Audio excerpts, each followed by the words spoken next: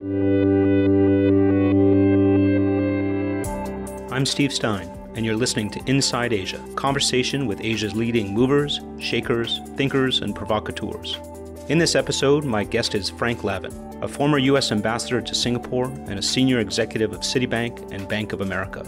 We talked about his newest venture, Export Now, which turns a popular misconception about U.S.-China trade on its ear. Instead of looking for profits and exports from China, Lavin's newest venture is all about helping companies import goods into China. I spoke to him on the 62nd floor of Singapore's Tower Club, boasting some of the best views in the city. We sat in the pillared halls of the club's majestic foyer and talked about e-commerce in China and the kind of opportunities that presents.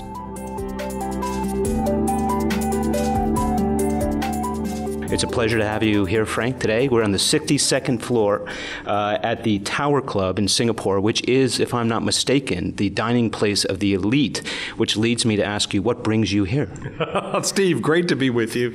It's always fun to catch up. It's great to talk about Asia and China and Singapore. And the Tower Club's a great place. The Tower Club, I'll say this, has the best view in Singapore. So if you want to look at the harbor, you want to look at Marina Bay Sands, it's a great place to come. I'm not sure I properly fit in here, but please don't tell the management this is where we are. Well, speaking of stargazing, let's talk a little bit about your business. Yeah. I mean, you've created a pretty unique idea where China's been known for a major export provider, and in fact, they've generated and created an extraordinary effect over many years. But now your business is focused on importing, bringing products, overseas products into China. Could you tell us a little bit about it? Sure. Look, China has the biggest retail market in the world. Its GDP, its overall economy is still smaller than that of the United States, but on the consumer sector is larger, and the locomotive of that is e-commerce, meaning it's got the largest e-commerce channel in the world too. Alibaba, the main China platform, is bigger than Amazon and eBay combined, so it's this massive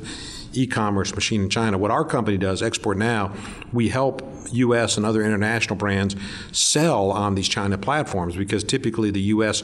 merchant, the U.S. brand owner, won't have those China capabilities. So we'll bring the product into market. We'll do all the testing, regulatory approval, labeling requirements to sell food or apparel, make sure it's all proper. We'll run the store operations, capture the transaction, do all the financial settlement, and then remit U.S. dollars back to the merchant back in the U.S. So any U.S. brand can now sell in China through e-commerce, and they never have to actually hire a China team. We're the outsourced provider that solves that problem for them. And China is exploding when it comes to e-commerce. A lot of people in the U.S. and elsewhere aren't aware of this. Extraordinary numbers coming in. Over 50% of retail sales, I understand, are occurring online. Is that accurate? Well, probably 50% in sub-segments. If you look at things like apparel and cosmetics, those tend to be skew younger, skew female, and skewed heavily toward e-commerce. If you look toward other items like household durables or food, you're not going to get 50%. But if you look at, say, people under 40, they're spending 50% of their retail spend on e-commerce. I understand it was projected at $1.6 trillion, and then over 40% of total global e-commerce spend came from China in 2015. In one day alone, a Singles Day, which maybe you could tell us a little bit about, there was $14.3 billion spent online in that single day. That was last year. 14.3 was last year. This year was 17.8 or something. This year was up. So we said if that Singles Day was a country, if it was just the e-commerce sold that day was stacked that up against what countries around the world sell on e-commerce, it would be the 11th largest country in the world, just behind South Korea, just ahead of Brazil, just what takes place in that one day, right? So it's this massive consumer culture in China. And here's the point about China that drives this. China doesn't have a offline distribution system that's mature the way it is in the U.S. or in Europe and Japan and so forth, meaning there's just not the branded retailers, there's not the shopping malls, there's not the big box stores because of their own economic development. So e-commerce is actually a preferred channel in China. The e-commerce gives you better integrity, better consumer choice, better information, and you don't have the IP problems, meaning, just one example, Tmall, the main Alibaba platform, Tmall only lets merchants sell if they are the brand owner or authorized agent. agent. So if you go to the Nike store on Tmall, you're talking to Nike. Whereas if you go around the corner to corner shop and see something in a Nike box, you can't be 100% sure if it is Nike or if it's not Nike. So that's actually created a bit of a conundrum for those who have early on invested in China in their own high street retail outlets. Now, if you walk up and down the streets of Shanghai, you see young shoppers going in, checking their mobile phones, taking snapshots of the brand and of the make and model, stepping outside and then making an online purchase. I mean, it's actually unfolding, is what I'm told, in terms of the traditional retailing. Yeah, I think there's downward pressure for the offline retailers in China because the market is shifting online. They still need arguably those offline locales, but you're right, they're more sort of billboards, their signage and their enticements and so forth, but it's not where the transaction takes place.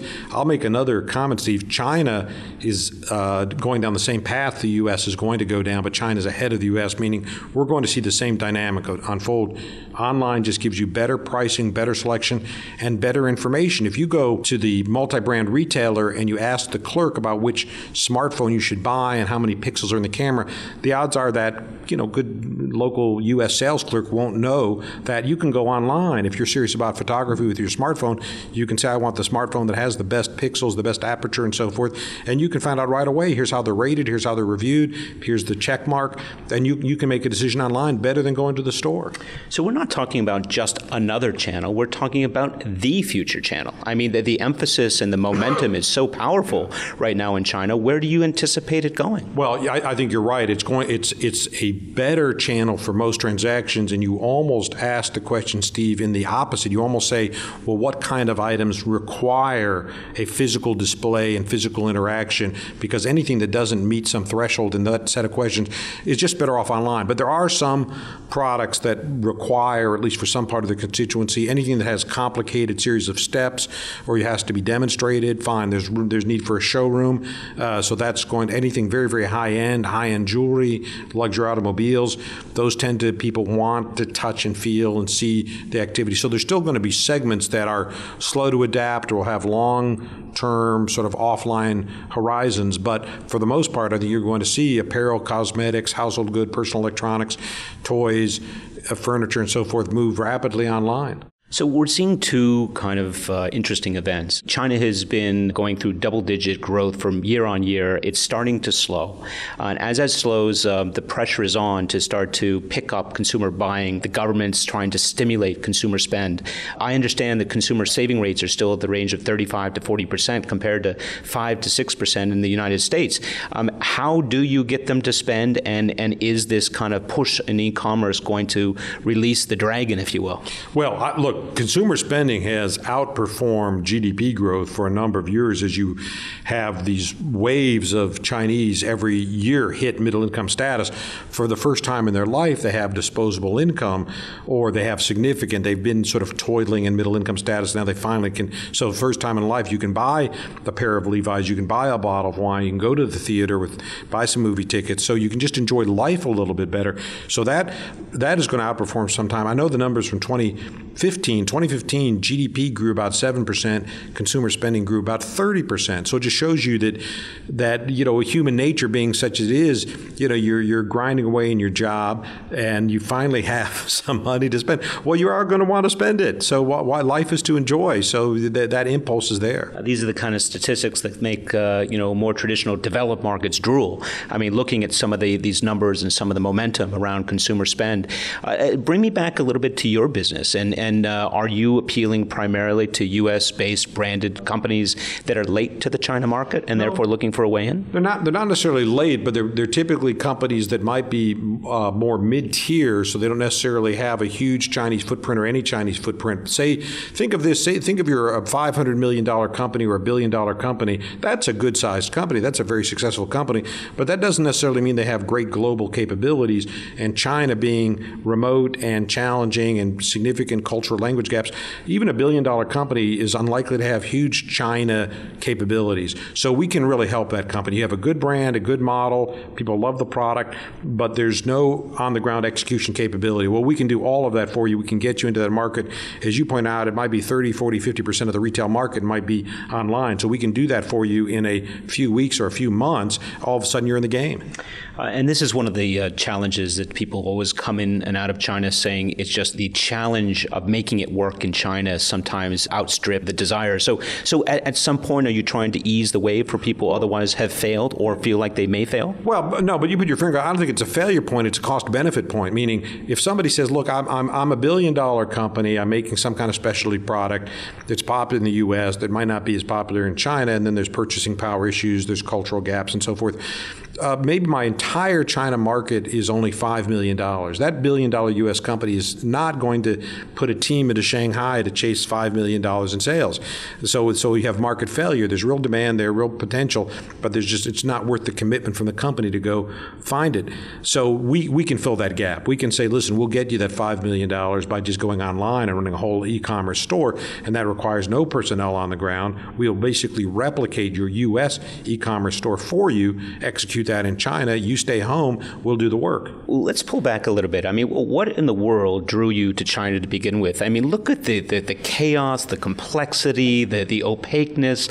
Is this speak to your nature? But that I'm chaotic and opaque? No, listen, but that is the appeal, isn't it? To say, there's a lot of charm in China. We know in day-to-day business it can be frustrating, it can be challenging, bad things can happen, but we also know there's an enormous amount of potential in China, a lot of good news there too. The market is booming, Americans make terrific products that the Chinese really like, and there's this extraordinary journey through Chinese history and Chinese culture that's accessible to foreigners if you make that commitment, if you study it and read it. So I first got involved as an undergraduate at Georgetown, taking the language, taking the history courses, and it's been a lifelong journey for me. And along the way, you've seen it and entered in diplomatically, commercially, financially. You've had so many different engagements, even during the Shanghai exhibition, sure. Right? You were there and you were participating and actually wrote something on that whole experience. I wonder if you could just give us a couple stories along the way of what it's like to engage with China. Yeah. Well, I'll say this. I did a fair amount of work in trade negotiations in China, government-to-government work in China, and that can be stilted and formalistic and not terribly rewarding. That's a bit of a grind to try to move trade practices sort of into the modern era, and I think there's been a fair amount of progress, still work to go. But for example, when I first started going to China in the first Bush administration, 1992, China was not a WTO member. At that point, they didn't even publicly post a tariff schedule, so you could literally have goods show up in one port and encounter different tariffs than the same goods at a different port. And when you point that out to the customs authorities, they shrug their shoulders and say, that's life, we can charge whatever we want to charge, it's not a public document. At least joining the WTO states that a country can only enforce tariffs if they're published, and it also states there's got to be national standards that are enforced across the board. So at least you start moving toward transparency and consistency in tariff rates. But the negotiations themselves with government authorities can be a bit of a grind in that system. I can tell you, though, it's a delight to be in the private sector in China because you're just interacting with Chinese business people and consumers and staffers and folks on the street the same way if you were maybe doing business in France or Japan or Mexico. I mean, you can have a lot of fun, you can make friends, you can really help people out, and it's a great place to run a business. And there are rules and there are relationships, and all across Asia, we all know that it's the relationships that ultimately allow us to get things done. How has that changed through the years? Are the rules imposing themselves on those relationships? A lot of the new legislation is cracking down on corruption. People have to kind of stick to the book. Are these issues kind of congealing or creating problems with former relationship-driven business? Well, I would give this advice, I think, to any foreign business in China. You have a story, and you need to tell your story. And in your home market, there's sort of a presumption there that you're a good guy, that your company has value, that you're hiring people, that you're a good community. participant, and you pay suppliers, and you're providing all sorts of economic benefits. And people understand this company because it's been around for decades or 100 years. In China, of course, you don't have that reservoir of goodwill. You don't have that familiarity. And you don't always have a high degree of economic literacy. So you need to make sure the different constituencies you work with understand what you're doing and how you're providing benefit to that society. Make sure your goals line up with local political leadership goals so they're familiar with what you're doing. Some businesses are very intuitive. I mean, if you're doing food processing or manufacturing apparel or something, people sort of understand that right away. Other businesses are less intuitive, and you really have to explain why should an accounting firm, a foreign accounting firm in Shanghai, why would that be helpful to the Chinese? There's all sorts of very good answers to that, but it's not apparent to many people in the Chinese system that you're bringing value. So you have to devote some resources to outreach and communication to make sure all of these constituencies are on board.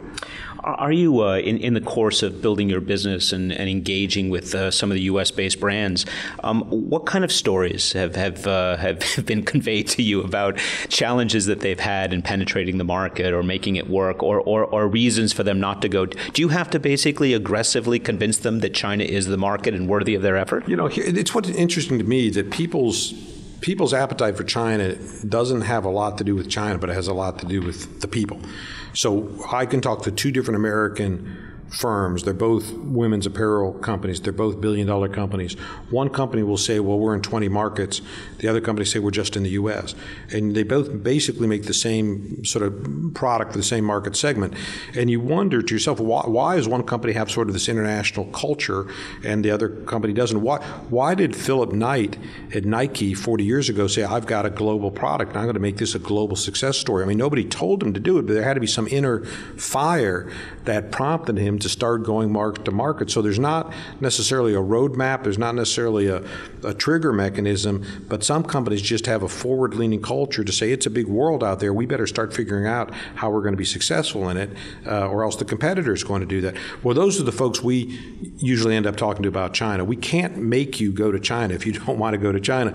What we can say is we've got the least expensive and lowest risk way of getting to China. So if you're looking for new markets, if you're looking for a China solution, we've got some real interesting ideas. Yeah, I mean, in some cases, we've seen contraction. We've seen companies that come to India, China, parts of Asia, and decide, all things being equal, it's just too damn difficult. Yeah. I'm going to, pull back to what I know, and what I know is the U.S. Is that indicative of the direction that the world's going? Is it just a sign that regulations aren't changing fast enough? Why do you suspect that's happening? I'll tell you, I deal with that a lot, and it's interesting to me that companies have to evolve from being vertically organized to being horizontally organized. By vertically organized, I mean these companies have spent their entire existence refining a finite group of vertical capabilities in manufacturing, distribution, finance, personnel, et cetera, and they've come up with 5 or 6 items that they do. They make car parts, and that's all they do. So they've spent 50 years refining that car part production. Then you tell them, by the way, you need to go to China or you need to go to Mexico, and they need to adapt a set of skills that are diagnostic and flexible. What's the car part market like in Mexico? In what ways is it different? How are consumers different? How you distribute differently? And some companies have that skill set that they can do the diagnostics, they can make the adaptation. Other companies just can't do it. They say, what I've done is take my home market model and I brought it to this new market. I haven't changed anything.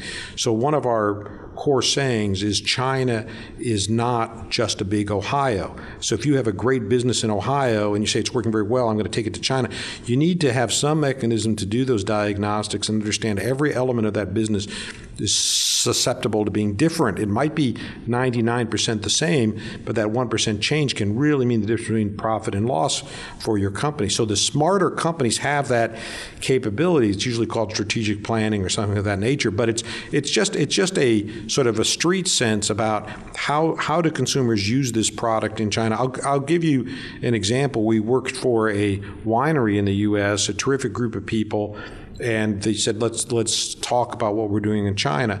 So we had a set of questions for them. Let me just ask you this. In the U.S., how many of your consumers, how many of your customers buy this product for themselves for personal consumption? How many buy it as a gift item?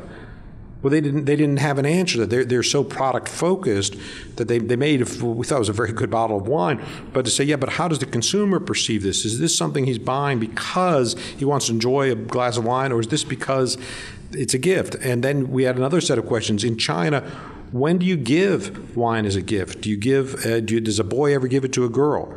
Do you give it to the parents of a girl? Do you give it to somebody's, when they invite you over for dinner, do you give it to them? If somebody in your office gets a promotion, do you give them that? In what circumstances is a bottle of wine appropriate as a gift item, and what circumstances is it not? I mean, is your competition wine, another bottle of wine, or is your competition chocolate, or is your competition a hongbao, a red packet gift?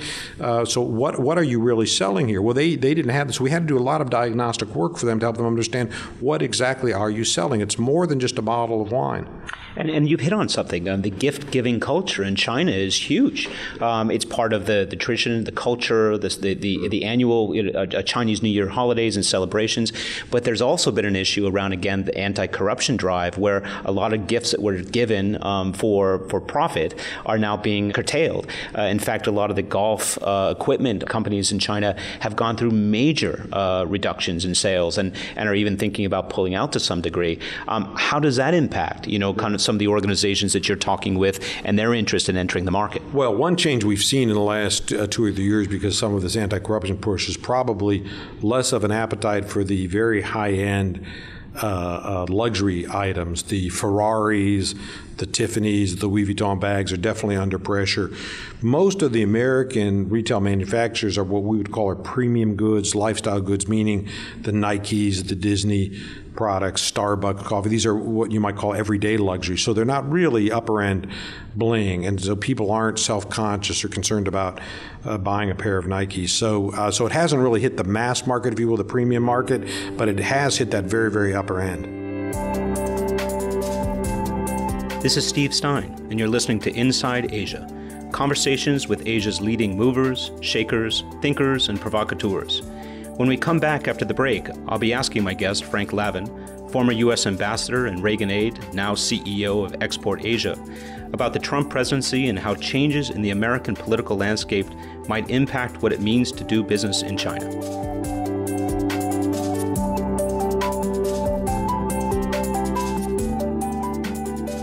Welcome back. My guest is Frank Lavin, and you're listening to Inside Asia. We're talking about the Trump presidency and what that means for trade relations with China.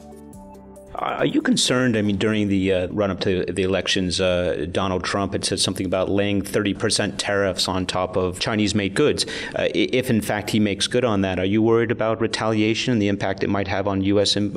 exports to China? Yeah, actually, he might have at one point said 45%. I think all of China, like all of America, is looking at the new president in terms of what his policies are going to be. We're just not 100% sure. Look, I'm sympathetic with his points in a general regard, but I'm not as sympathetic on some of the tactics. But I'm sympathetic in this point.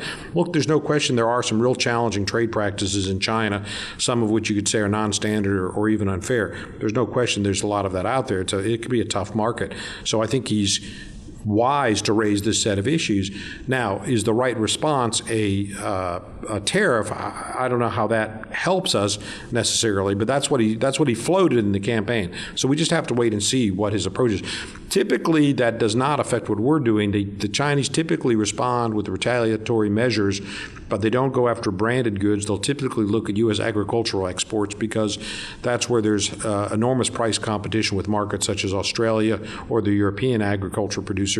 So I would expect China, if the U.S. put some tariffs on some Chinese export to the U.S., I would expect China to put tariffs on, say, U.S. apples or something of that nature. Are you seeing, since the election, a bit of a wait-and-see from U.S. multinationals who may or may not be thinking about increasing their investments or their commitments to China? No, I'm not sure because I worked in a lot of different markets, and political risk and political changes are always part of the map. And I would not advise companies to base their strategy in any market on sort of the near-term politics of that market. The one comment I'd make is you need to have the mixture of forward-leaning and defensive mix in any market. And we would say in China, we're about 80% bullish, 20% defensive, meaning we think the market's going to expand. We know there's going to be growth in China. We know that U.S. brands and products can do very well in that market. But be thoughtful about jolts. Be careful about debt in China and debt service. Be careful about CapEx. Be careful about FX and remittance and exchange rates. So there's potential vulnerabilities there that there might be shocks. I think the market adjusts to these shocks, but you don't want to be caught in a vulnerable position. So be forward-leaning, but be mindful of that defensive posture as well. Yeah, Frank, a little bit, you're compelling. So we're sitting here talking, and you're very convincing. I'm convinced, compelling, right? And good looking. Yeah. Well, the audience can't see you, but if they were here, they'd be impressed. But I guess, here you are, from banker to diplomat to entrepreneur. That's a slippery slope. Yeah. And yet here I hear this wonderful kind of flavor to how you lean into this. You understand the market. You've been around long enough, and you are selling it. You are selling China to some degree. Right. I mean, how does that feel for you over the 25, 30 years you've been doing this? And what would you be saying to people now about China that you might not have been saying 15, 20 years ago? Well, I would tell any young person in America, find some way after college to get to Shanghai, get to Beijing, find some way to learn and grow there, because Shanghai is a city on the move. Shanghai is a hungry city. These are a lot of young folks have not had a great deal of success in their life, in their recent family history. For the first time, they're living in a prosperous moment, and anything is possible in that city. So I would encourage folks in the United States, get to China and feel the heartbeat of that city. Yeah, Shanghai is 2.5, 3 times the size of New York, isn't it? It's one of the largest cities on earth. Something like 20 million. Yeah. 20 million, just keeps growing and expanding. So there's plenty of room, or in theory, right? It just keeps pushing out. But this almost goes back to your own history, the fact that you embraced China and Chinese as a language. And how important now versus 25 years ago is it to speak Chinese, or has it become a little more global, and that English is used more commonly than it might have been before? Look, I think you can have a successful time in China without speaking Chinese, but I would say, why not make the journey? Why not start that process at least? Voltaire said once, to learn another language, to have another language, is to have another soul. But you're absorbing the ability to really understand the world from the other person's viewpoint. And China's got this extraordinary, rich literary tradition, musical tradition, theatrical tradition, amazing dynastic history. So you can access it better if you have some language capability. So why not have some intellectual curiosity as you go through life and try to understand not just the business opportunity in front of you, but try to understand the society in front of you. And I think that'll allow it be easier to make friends, and you'll see greater value in what you're doing. Just as we need to spend more time thinking about and understanding China and learning the language, if possible, we see now more than ever before more Chinese leaving China, traveling outside of China, being exposed to the way the other worlds work and other economies operate. To what degree is that impacting their buying or spending behavior? Yeah, I think it has enormous impact. I mean, there's more Chinese now than any time in history who have some kind of international connectivity, studied abroad, worked abroad, traveled abroad, and that enriches them, and I think it helps China move along as well. Also, as you point out, they're consumers when they're overseas just as much as they're consumers at home, and sometimes there's a price differential, sometimes it's just the moment because you're on holiday, so you feel like indulging a bit. Sometimes there's the intellectual property benefit that you say, I'm going to go to that main Louis Vuitton store in Paris and buy something from there. But boy, they are big spenders overseas, so you will go into the Tiffany store in New York City and you can run into Chinese language speaking sales clerks, right? Or you can talk to the leading realtors in Los Angeles and they'll have Chinese speaking clerks. Or you can go to the leading casinos in Las Vegas and they'll have Chinese speaking staff that'll help you get through. So the market is responding to this surge in Chinese tourism. I spoke with an executive with one of the cruise firms recently, and they talked about the enormous rise in Chinese going on cruises, over international cruises. And they said, unlike some living in the U.S. or Europe who might go for the relaxation, the sun, maybe even the food, the Chinese go to shop. In fact, retail on board cruise lines is just off the charts, something in the range of $80 to $100 million per ship per day, something crazy like that. and I just that boggles the mind. I mean, is there something, is that in the DNA of the Chinese consumer to buy? You mentioned a minute ago about I worked at the Shanghai Expo, and one of my prizes is 2010 Shanghai hosted the World's Fair, the Expo, and I helped chair the U.S. effort there called the U.S. Pavilion. And one of my projects was I did this souvenir book. I had assigned to make this sort of coffee table book that was a souvenir. And so we're talking through with our Chinese friends and people we're working with about, well, what's the point of this book and who's going to buy it in China and so forth, and where do we want to go with this? It's just sort of a standard coffee table book. And I was told by one of my Chinese friends, look, the entire purpose of this book is so somebody from China goes to the expo, buys this book, and has it on their coffee table. And the entire point of that is so they can tell their neighbors, I went to this and you didn't. So that's the entire sort of marketing gestalt of this product. So there's a little of that, I think, in the works. Yeah. So bragging rights, brand affinities, are they loyal, Chinese customers? Are they loyal to brand? I think they are loyal to brand. They definitely have brand preferences. There's definitely a status element of that. The younger people, just as in the U.S., tend to be a little more experimental, want the buzzy brand rather than the established brand. But they'll spend a lot of time saying, what are the celebrities doing, who in Hollywood? When Michelle Obama gives a speech and they'll know what she's wearing, they'll Google that or use Baidu in China to find that out, and they'll buy that. So, key opinion leaders, and video is huge in China. There's a local Chinese variant of YouTube called Youku, but that's a massive driver of behavior, a lot of live streaming activity, a lot of how-to videos, but you can go onto Youku and watch how people put on makeup, watch how people talk about preparing dishes. So it's a real driver of consumer behavior. So I guess the message here is if we've all been thinking about China as this great exporting behemoth and taking away U.S. jobs, we should start thinking about it about one of the greatest and most important export markets for U.S. or other products that we've ever seen. Well, yeah, I think that's exactly right, Steve. I'd say this globalization penalizes the slow-moving companies, but it sure rewards the agile companies. So the company that is not thinking about new markets and not making those adaptations, not doing the diagnostics to see how it'll work in Mexico or France or China, they're just on the receiving end of new competition. But the agile companies, the Philip Knight, who are saying, you know what, I got to figure a way to make this work, they're doing better than ever. So the Nikes are doing great, and these global brands are doing great. But it's never been easier for a mid-tier company to start that process now. You don't need to put 30 people into Shanghai. You can just go online in Shanghai and start that process. So my advice is anybody with a brand ought to be thinking about what their international strategy is, and e-commerce is probably the least expensive, lowest risk way of getting to that international marketplace. And what you're trying to say, Frank, is export now. Am I right?